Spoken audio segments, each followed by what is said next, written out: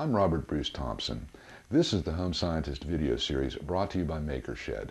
In this series, we'll perform hands-on demonstrations of numerous laboratory activities in chemistry, forensics, biology, earth science, physics, and the other sciences.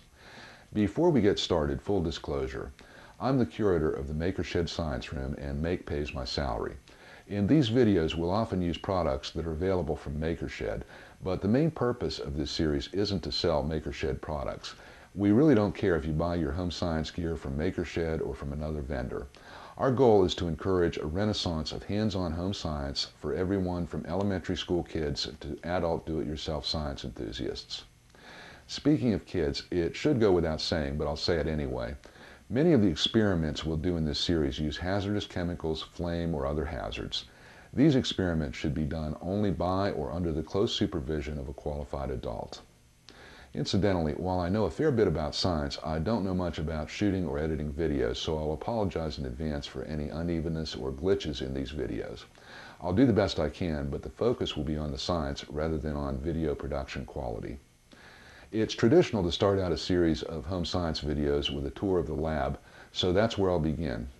As you'll see, my own home lab is a lot more elaborate than most home labs. It used to be the kitchen in our downstairs guest suite, but now I've claimed it permanently for my own. Fortunately, my wife has a sense of humor about these things. First and most obvious is the shelving on the end wall, which holds scores of bottles of bench solutions, indicators, test reagents, and similar solutions.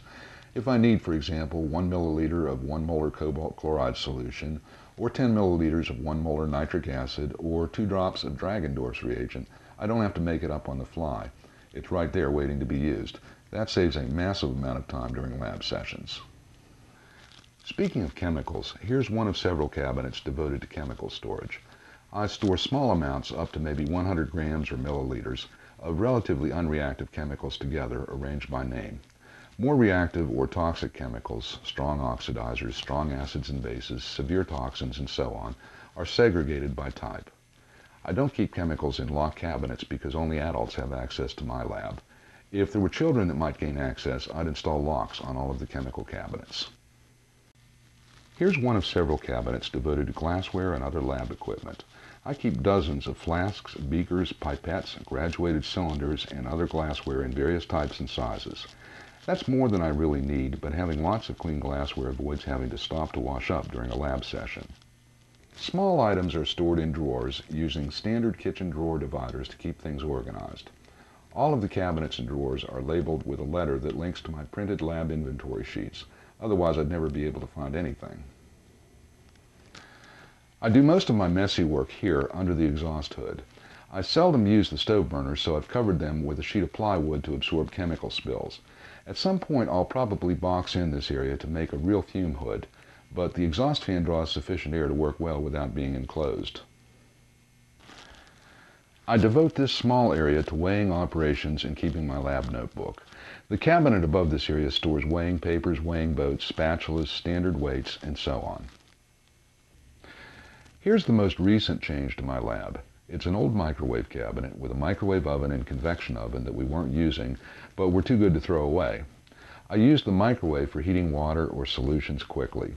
I used the convection oven as a drying oven, for which it's ideally suited.